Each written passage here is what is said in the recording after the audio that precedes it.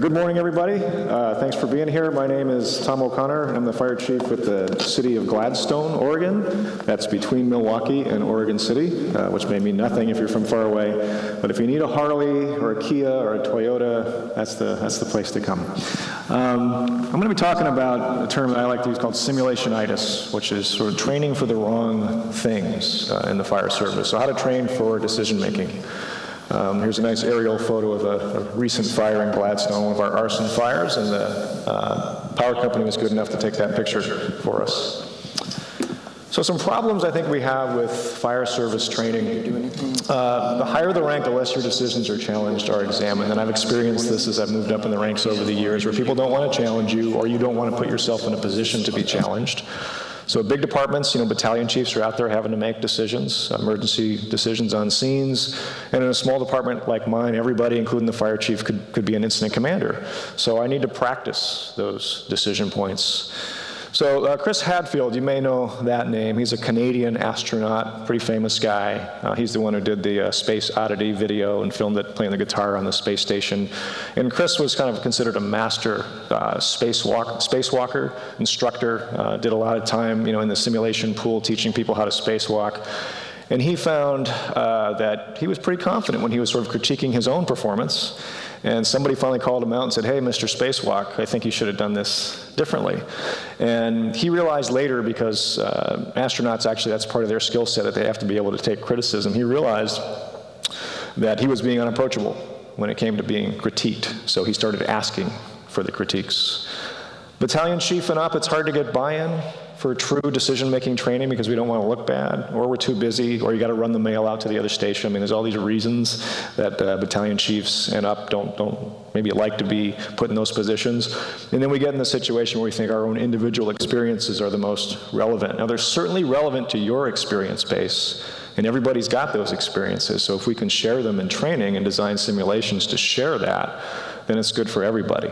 Because, I was the incident commander at a natural gas explosion in 2007 with several of our firefighters involved, one of them sitting here today.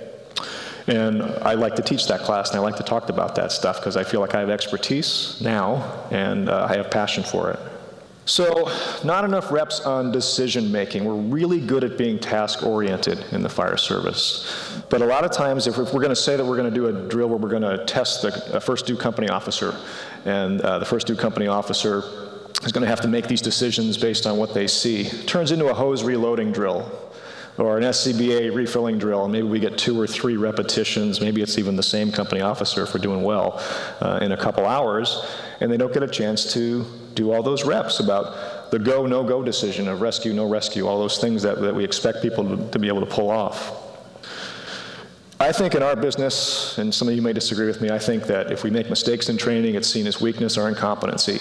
That guy goes into the shower after training, and we're at the kitchen table talking about how they screwed up in training.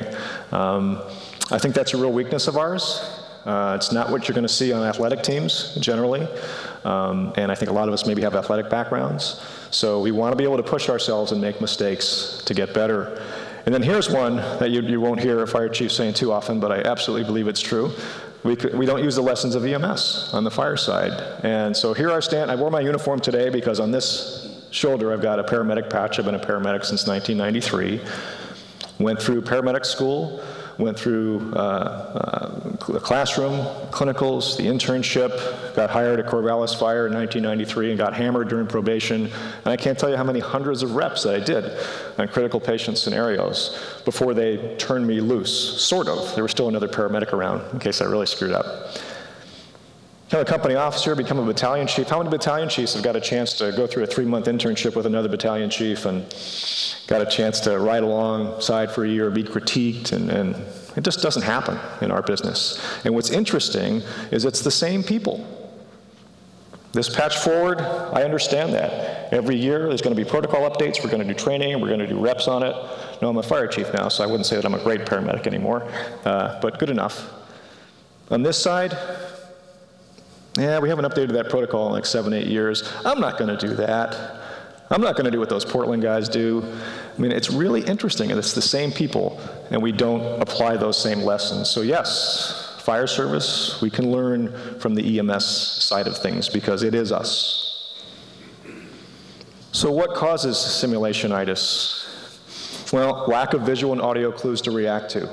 We go to reading smoke classes, and we go to all these different classes, and we talk about what to look for, and then in the actual training, when we're trying to get people to read and react and decide, we don't provide the audio and visual clues. That's kind of interesting.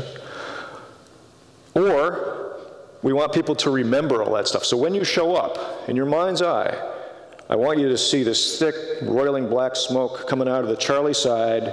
Okay, so that's happening there. And then just pretend there's a mom over there who's screaming at you that her kid's trapped. So remember all that stuff, okay?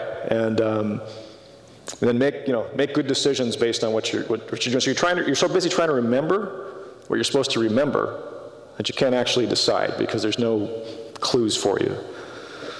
Or it's a false scenario. And we see that a lot, where, especially if the same instructor is teaching week after week after week, they kind of get tired of the regular scenario, so they're going to start upping the ante. And I learned in paramedic school it was horses, not zebras. You actually, when you're learning to read EKGs, look for the horses. Get good at identifying horses. And then at some point, there will be a zebra that may throw you. But don't spend so much time studying zebras when you really should know what a horse looks like and how to ride one and how to take care of one.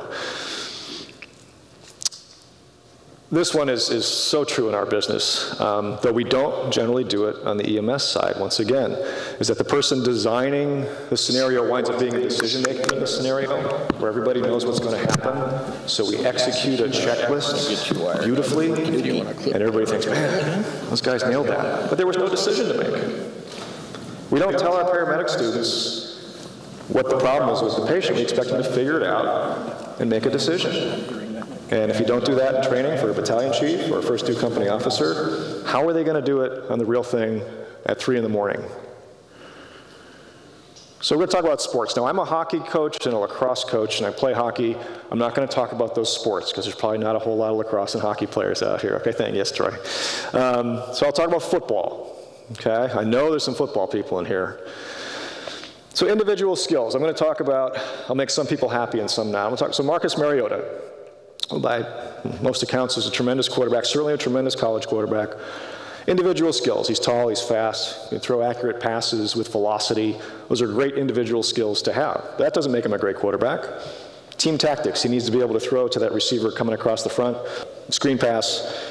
So a team tactic, he needs to be able to execute that. Still doesn't make him a great quarterback. And then game strategy. They have a playbook. He knows the playbook. Needs to know all the plays. Needs to be able to execute them, but still doesn't make him a great quarterback. So what's the fire service equivalent of that? If somebody takes a saw up to the roof and knows how to operate it, they have the individual skill, that's great. They operate as a team and they're going to do vertical ventilation, that's great. If that's the tactic that's employed in an offensive firefight, that's great. Mariota, he needs to know how to read the defense. He needs to know how to adjust. He needs to call an audible. That's what makes him a great quarterback. That's why Jonathan Smith, the little 5'10" guy for Oregon State, was a great quarterback, even though he didn't have all the physical tools of Marcus Mariota. It means he doesn't go to the NFL, but it means he knows how to read the defense and adjust. The company officer who's been tasked with vertical ventilation needs to know that this roof isn't safe anymore. Needs to know that the order was given 3-4 minutes ago is no longer valid and read and react to the situation. How many times do you provide a roof that's too soft to go on during vertical ventilation training? Mastery, influencing what happens next. When you're playing Marcus Mariota back in the college days, certainly, does the defense have to maybe act differently? Does he influence what the other team does? Absolutely. And can we influence what the fire does? Because that's our enemy. Can we show up with our 2-man engine? Sorry, that happens, right? With our 2-man engine, and are we going to knock it from the outside and then maybe put a fan up and go down the hallway and knock the room and contents fire? Are we influencing what the fire does next? Absolutely. Or we can smash the window too early and make the fire bigger because we're not ready. There's all kinds of things that you can do. So mastery of anything is influencing what happens next. Pushing to failure during practice is part of sports culture. And I'm not talking about the physical stuff, because we do it on the sports field, and we certainly do it in fire training. Pushing to failure for decision points, making it so difficult that eventually we fail. Maybe that's a play we shouldn't run. So I want to talk about NASA. I'm kind of a space buff. I love reading all the books. They're the master of simulations. Because when they started this whole thing about going to the moon, they didn't have all these years of history of space travel. So they had to deliver and create simulations for things that had never been done before. So the simulation supervisor is a very, very important position in NASA. And they need to know as much as the people that they're creating the simulations for. And they have a whole team of simulators. Obviously, they have maybe some time and resources, and they prioritize it. And they are pushing those people in the mission control room. So some names you maybe know. You know Buzz Aldrin, Neil Armstrong. Apollo 11, Neil Armstrong, first man to walk on the moon, Buzz Aldrin the second. Gene Kranz you probably know. Apollo 13 movie made him famous. The white vest, Ed Harris played Gene Kranz. There's a name you don't know, named Richard Coos. Coos was the simulation supervisor who prepared Kranz's team for the Apollo 11 mission, because Kranz's team also was in charge when they landed on the moon. Well, he thought Kranz's team was getting a little cocky. So on July 5th, Richard Coos pulls up simulation number 26, program alarms, obscure program alarms that maybe could make the lunar module computer lock up. And he loads it, and they run the simulation. And Kranz's team fails. They abort the mission when they shouldn't have. They panicked. They didn't have any mission rules written for it. And Kranz was mad, because this was supposed to be their last simulation before they actually went to the moon. And he wanted to land, on a high note, literally land, and have everybody feel good. So his team was not very happy with themselves. They wrote new mission rules. They talked to the computer people at MIT, and they figured out that these 1201, 1202 alarms were not abort conditions. This stuff they had to deal with. Sounds great.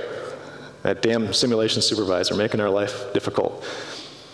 About 3,000 feet off the moon on January 20th, Buzz Aldrin calls a 1202 program alarm, and then a 1201 program alarm.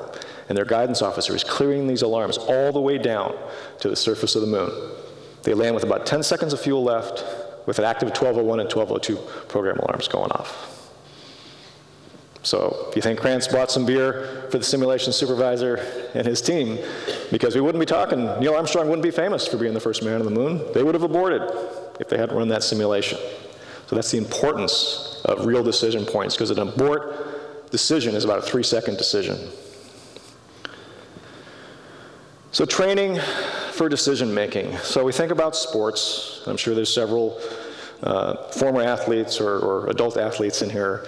We don't expect players to excel without proper practice and lots of rep. It just kind of makes sense to us. And we shouldn't either. We give our paramedics lots of reps. We give our junior firefighters lots of reps. Granted, mostly on task stuff, though paramedics have to decide, make complex decisions.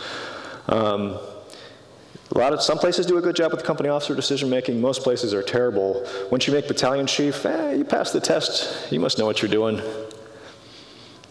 We want to make sure that the sims are developed and supervised by the right people and take turns and share responsibility. Don't be the battalion chief sitting around with your other battalion chiefs complaining about the training division. Offer up to create a simulation.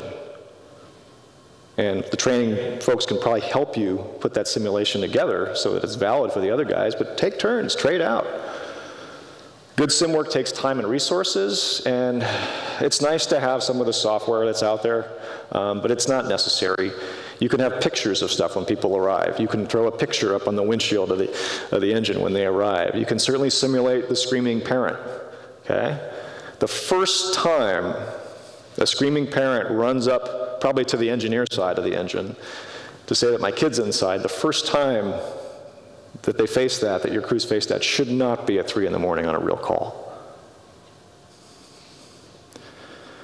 Keep secrets. If you're good at doing simulations, you need to keep it a secret so you can run the simulation and no one knows what's going to happen. We love to talk about how awesome we are at creating things and doing things in the fire service, but got to be quiet. Test decision making, not task competency. Okay? If we're testing lieutenants and we're testing battalion chiefs or response chiefs, it's not about how well the crosslay got pulled. Now, whether you're going to pull the crosslay at all, things like that, those are different decisions. Or they're going to do a fog nozzle or a smooth bore, all those different decisions. I'm sure we'll hear more about that today. But the decision making, a go, no-go decision, rescue, no rescue, offensive, defenses, those are the decisions we want to train for. Get enough reps, talked about that earlier. Take the hoses, don't even pull the hoses. Just have a class with the company officers and have those guys get in the engine and maybe go to a scene, but don't worry about the hoses. Just keep going on those decision points. Repeat it 50 times instead of 5. And the whole idea, and it's a phrase that I heard, I'm not sure if Ed Harton's in the room yet, but synthetic experience. That's the whole idea of training. Once we get beyond the task level, is that there's enough synthetic experience out there that you learn from somebody else and that you're pushed for all those decision points. When you have to do it on the real call, you've already done it a bunch of times. Marcus Mariota had to practice against the defense of the team that he was going to play the next Saturday. That's what he's doing now. It's only Sunday. That's what teams do. They figure out what kind of defense the other team's going to run, and they throw it at the quarterback all week so he's seen it when he takes the field, and that's how you get excellence. So I'm going to leave you with this. If you want to know what a large metal-clad building full of 300 fiberglass and wooden boats looks like when it's on fire, Portland Fire would be glad to tell you. This is from February of this year, actually just upriver from my house. So that's actually a building. That's not a painting. It's not a Bob Ross painting. That's an actual fire. So I'm not sure what that battalion chief's thinking. He's probably thinking some suppression thoughts here at this point, right? So that's you call in 3 fireboats and you throw an 8,000 GPM pump coming off the river. It's pretty impressive stuff. So I thought I'd throw that one up here. So that's what I have. Thanks for listening, and I'm looking forward to listening to everybody else. Thank you.